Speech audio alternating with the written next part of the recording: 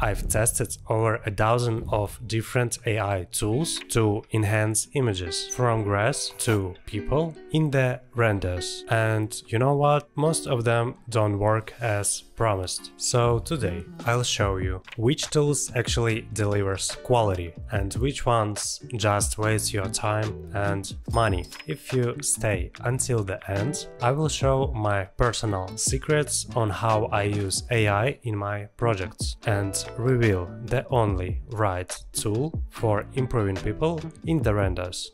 It's going to be good. This is exactly what you need.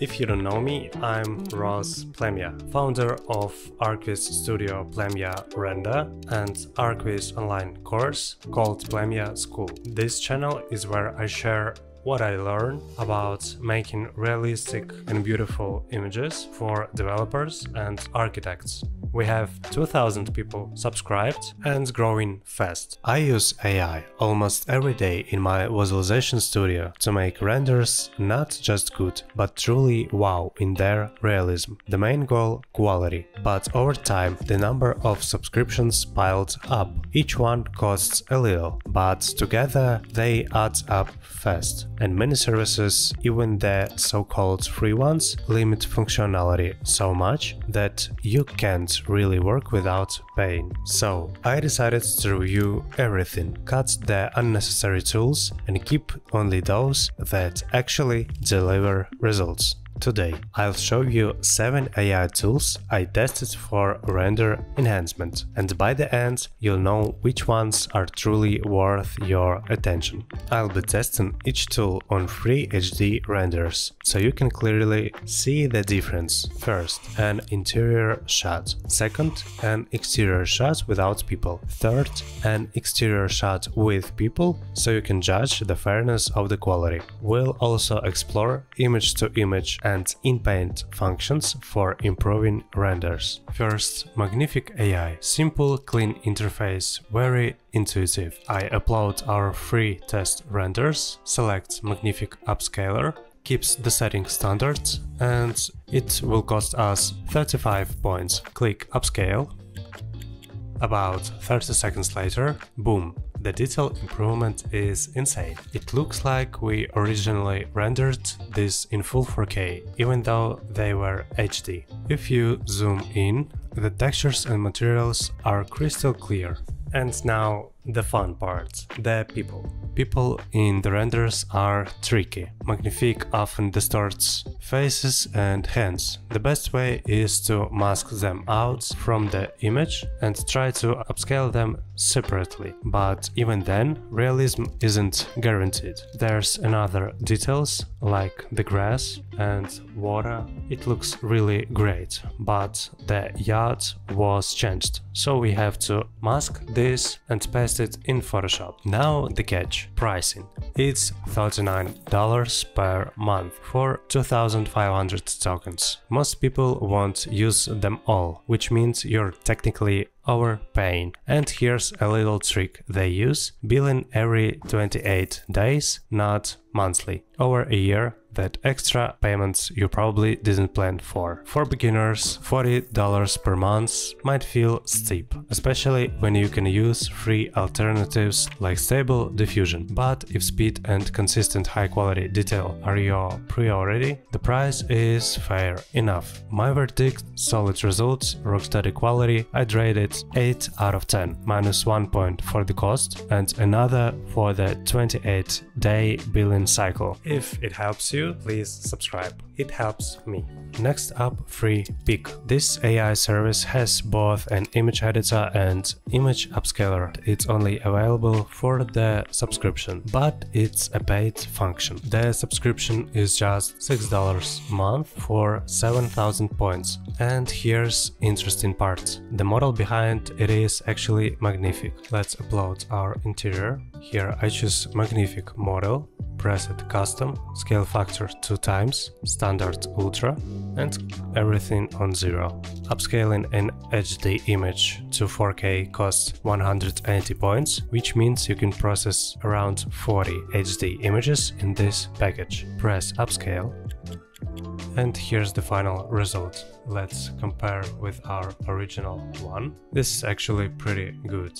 When I compared the upscaled interiors to Magnific AI and Freepik AI, the difference was almost invisible. For many images, you generally wouldn't be able to tell which tool was used. So here's the deal. If you don't need every single Magnific feature and you want to save money, Freepik is a cheaper and very capable alternative, perfect for beginners or anyone who needs a large batch of upscaled images without paying more.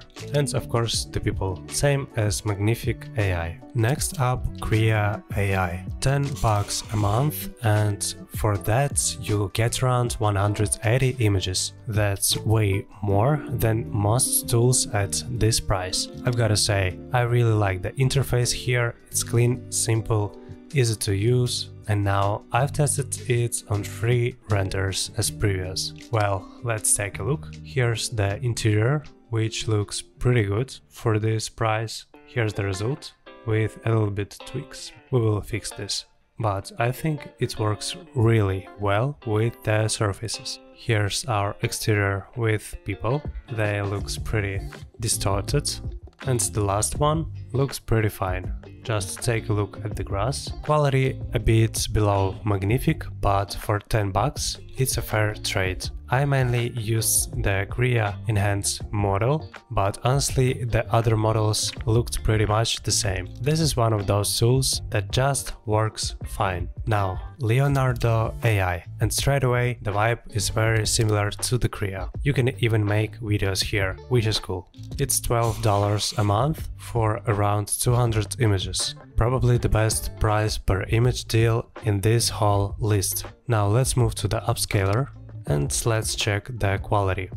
It's almost the same as Krea AI, maybe just a tiny bit better with greenery. Grass and plants came out sharper and cleaner. Take a look at our grass, it looks too sharp, but overall seems okay. And also the people, same as usual. People look weird. They're really bad. Faces and hands get messed up, so you'd still need to process them separately. But overall, for $20, it's a great budget choice if you've got a lot of nature in your renders. Alright, Project Dream. This one really caught me off guard in a good way. It's $10 a month, around 40 HD images. Not a huge amount of the images, but the quality? Wow, let me show you. For example, interior, greenery and surfaces overall. I think it has the better quality than Magnific. Here's our exterior. Just take a look at the grass. I really love the results. It has sharper grass, cleaner textures, just really nice. And here's the best part. It's way better with people. Still not perfect. You will not see it from the first sight, but let me show you how it works. You have to go to Upscaler, upload your image. As usual, I use default parameters. Now, when we got our image upscaled, here we can select this Enhance Characters parameter, press right here. And now I'm using only default parameters. Click Dream. Here's our result. Still not perfect, but much better than most tools at keeping faces and hands looking human. And again, I ran all three of our test renders through it. Interior, exterior without people, exterior and exterior with people. And it came out as the most balanced option overall. All the links to these tools are in description below. Next, let's talk about in-paint enhancement in Photoshop. It's actually nice for quick fixes, like tweaking little details, filling areas, or expanding your images, editing backgrounds for your renders, or even changing ratio for your image. Select your render, select inverse, click Generate a Fill and generate. It's actually pretty good.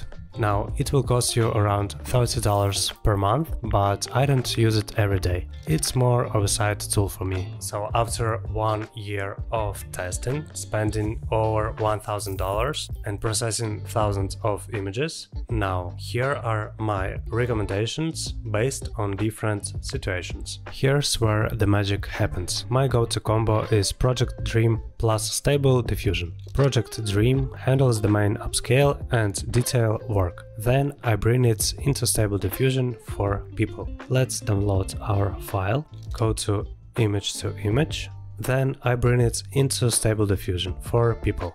And the trick is I use in Paint mode, so I can fix faces, hands, all of the messy details. It takes more time, but the results are worth it. And Stable Diffusion is completely free. Now let's fix our people. Move right here, select only masked, sampling steps around 30. Here indicate 680 and denoising strength on 5 for example. Now use Ctrl to manipulate the size of our brush, Alt to zoom in, select our face.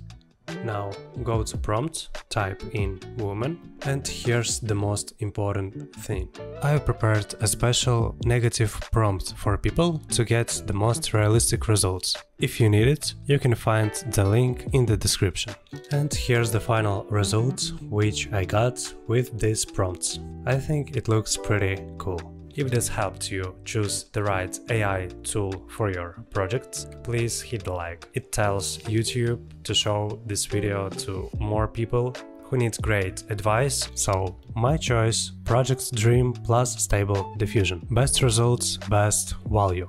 Project Dream nails the details, Stable Diffusion fixes the people, and together they just work. If you want to try all of those AI tools, find the links below. And if you want to learn how to use AI in your projects and get not only realistic but photorealistic results in your projects, join my online course where you will find a whole course on AI tools. Not only AI course for your projects, but also the core one, the masterminds with live records, the course on monetization of your 3D skills, and whole practicing. And the greatest part is live support with real practice. If you want to learn how to make photorealistic renders from scratch, then enhance them with AI, including making people look realistic, join our course Plemya School. We've got a full AI module, and I'll take your work to the next level. All the links down below. Thanks for watching, and see you in the next video.